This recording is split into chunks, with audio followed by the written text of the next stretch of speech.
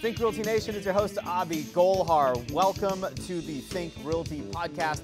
You know, if you're a data freak like I am, and if you like technology, and if you like real estate, and if you like making money in real estate, and if you like the right kind of returns in real estate, and if you like making the smarter decisions than your other competition in real estate, you need to stay tuned for this show. We're talking about data. We're talking about what data you need to look at to do the right due diligence so that you buy smart. You know, we've got a very interesting economy going on right now. We've got COVID-19. Everybody talks about it, right? My producer and I, we've been sick and tired of talking about it all day, even over the Domino's pizza we had. But you know what? It's a real thing. So with me today is going to be Sean O'Toole with PropertyRadar.com. And if I was looking him up, and if I were to find somebody that's equally as data-centric or like as much of a data geek, nerd, freak as I am, it's probably Sean. He's figured everything out. And I'm just going to use this property radar thing that he's built to my advantage. And I highly recommend that you do the same thing. But before we bring on Sean, I want to give a huge shout out to the podcast sponsor for today. And his name is my very good friend, Clint Coons of Anderson Business Advisors. He's nationally recognized for providing bulletproof asset protection tax business strategy advice to real estate investors across the country. Go to www.getbulletprooftoday.com and receive Clint's book titled Asset Protection for Real Estate Investors for free while supplies last. Asset protection, you need it, you just don't know when.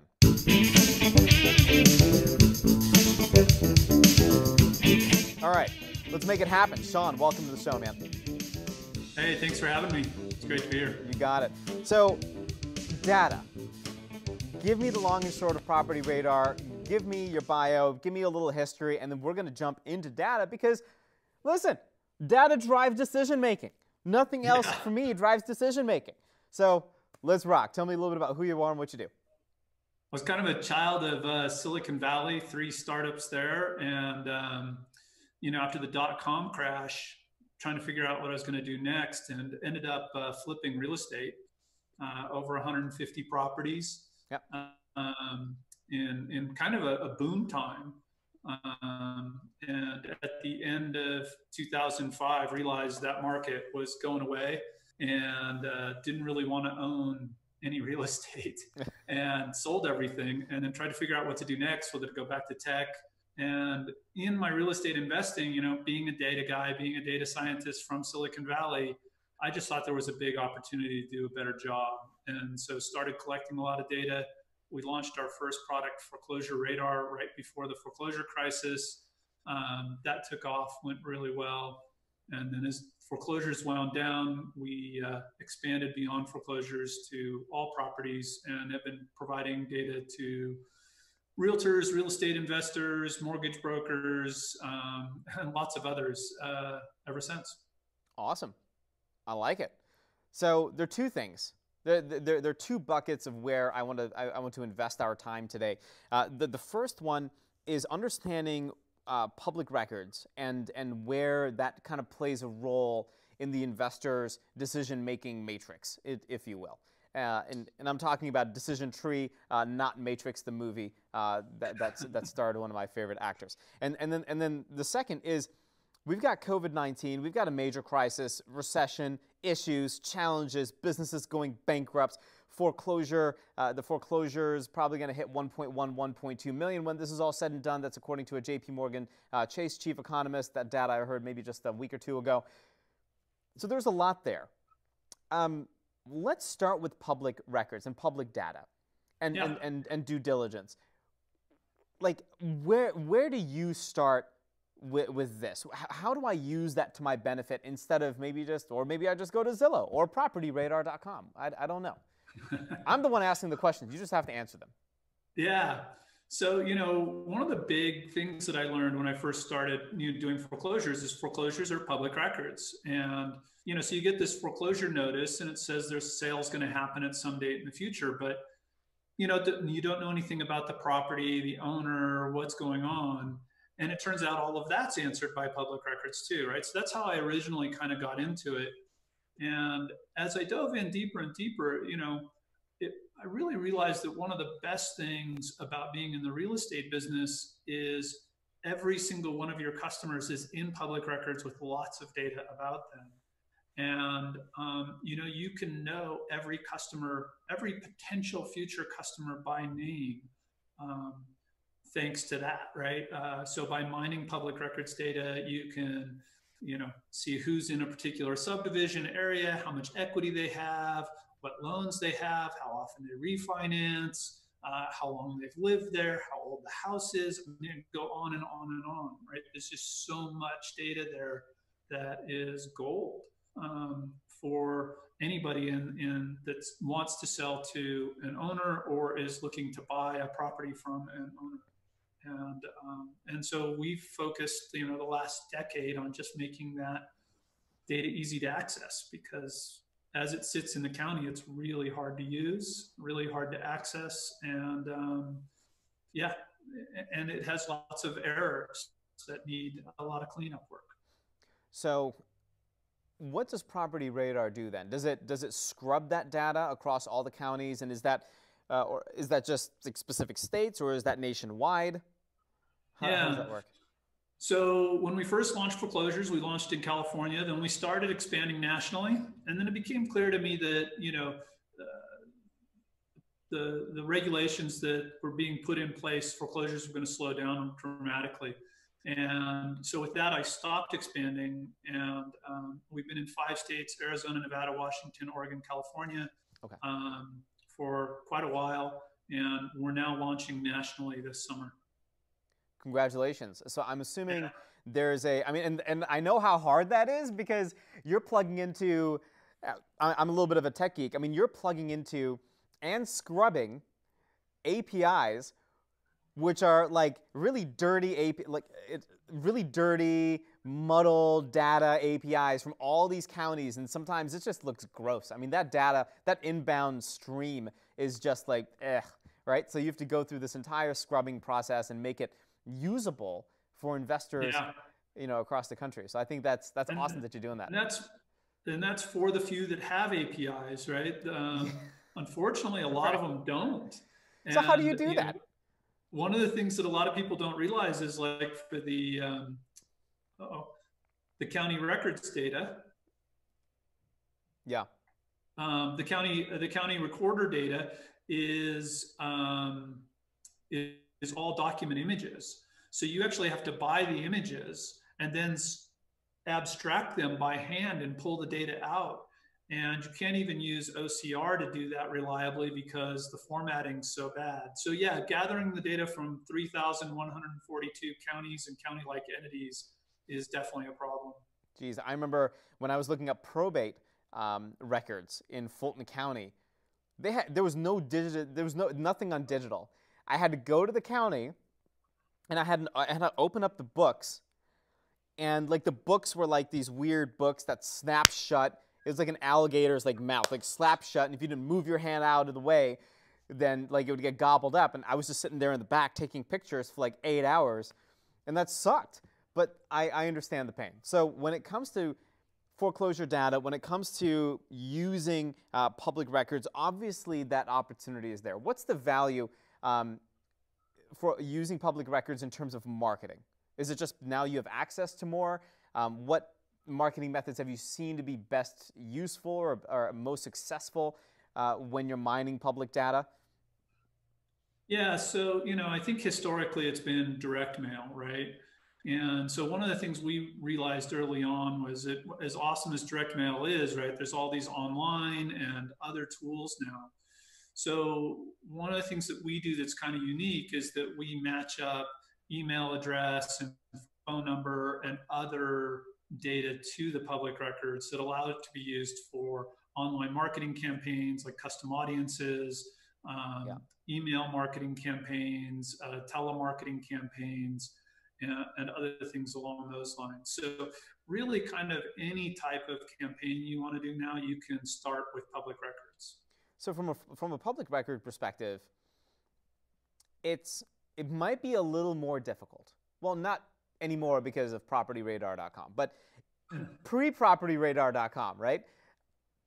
it would be a complete pain to go to the city or county and sift through this stuff. And going to listsource.com seems like a much easier and viable option. But it seems, though, that with public data, you have more control over what you can do and the type of data you're getting versus going to a listsource.com. Can you maybe talk about some of those differences real quick? Yeah, I mean, so ListSource is kind of the traditional model, right, of companies that have taken and made public records easily accessible, right? So you can go on there, you put on your criteria, and they give you back a list. We're similar, right, in that you can go in with the same criteria and compile a list, but instead of downloading a list of addresses that you're going to send direct mail to, you can look at every single one of those properties, look at the owners, see their phone numbers, see their emails, and really work with that data interactively, get insights about that list that you've created, right? What's the average age of the person on that list? How long has the average person lived there? How many transactions happen a year in that list that you've made up, and the rest? So, we've really just taken this old business model of reselling public records and turned it into a modern application. Dealing with the crisis right now is a very difficult process, and it's a very difficult time for even a lot of real estate investors because they're wondering what the heck is going on, right? Even from a lending perspective, all the major institutional lenders in this space have stopped lending for long-term rentals, et cetera. So as a real estate investor, I find myself wondering, does it make sense to mine for leads right now? Like, help me kind of get over, you see what I mean? Like, help me get over that hump, because I'm sure that's a challenge that many of you that are watching also have. You're like, well, if I can't borrow money to go do a deal, then why even market for a deal? Yeah, no, for sure. And we've had some customers come to that conclusion, for sure, right? We sell to small businesses and they've been hit. There's just no question about that. Most of our customers are the smaller real estate investors and realtors and the rest. So that's certainly an issue. The reality, though, is working out a little bit different. Sales are certainly slower, but we're actually seeing prices rise as inventories come off the market. Mm-hmm. So, how that all plays out over time, I think, is going to be interesting. There's an awful lot of stimulus going into the market, and we're going to increase our balance sheet or our federal debt from, say, I think it was 4.4. We worked it down to 3.8. We'll probably go to 11 trillion. And at the end of the day, that makes money worth less and things worth more, at least in terms of how they're valued in dollars. So, are you guys there? Yeah. Yeah. I'm thinking. So that's a good point. So I actually think all of this is pretty bullish for real estate, and we'll see. We're in the very early innings. I have no doubt in my mind, and there's lots that could go wrong here still. But lots of possibility too on the upside. And I think in the long run, we're going to see significantly higher real estate prices, especially in the residential space. And we're seeing a lot of interest from opportunity funds that have raised significant, not millions, but hundreds of millions of dollars in case there is a buying opportunity through this. So unfortunately, we were born out of crisis, the foreclosure crisis, and a lot of people made a lot of money in that crisis. A lot of people will probably make a lot of money in this crisis. If there's one place, and maybe like the last gold nugget here as we close out this interview, if there's one place where you'd go all in right now. Yeah. You just mentioned that last foreclosure crisis, we had a lot of people that made a lot of money. Well, we're in one right now. We're going to be in one for a little bit of time, and there'll be a lot of people that are making a lot of money. How do I tap into that? What's that one opportunity? I think I'm bullish on probably single family homes. I think we're going to have a lot of people that are going to seek less dense opportunities. I think, unfortunately, we're going to see a lot of folks move full time to resort communities. And that may be not a very obvious one because, in an extended financial downturn, those could also get really hit as people get rid of second homes because they have to financially. But now maybe they look at moving to that second home thanks to work from home jobs. And we live in a resort community, and I wouldn't be surprised to see full-time residents double over the next 2 years. I like that. I like single family as well as a really good option. So if you're listening, maybe that's the play. But don't take our word for it. Take the data's word for it. And that's why you need PropertyRadar.com. So we got to wrap this up. Sean, I certainly appreciate the time. If I want to learn more about Property Radar, what's the best way to get in touch with you and maybe start to interact with the data that I need in my life? Yeah, so we're at PropertyRadar.com. That's easy. And anybody who wants to reach me, I'm Sean at PropertyRadar.com. So that's easy too. Awesome. Sean, thanks so much for the time. I appreciate it. Yeah, thanks a lot. Take care. You got it. See ya.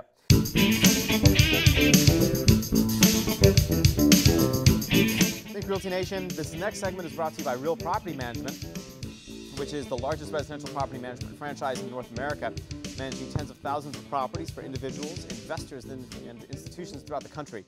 You can learn more at realpropertymgt.com or call 888-806-7088. So the 3 most common mistakes that real estate investors make. It's kind of interesting.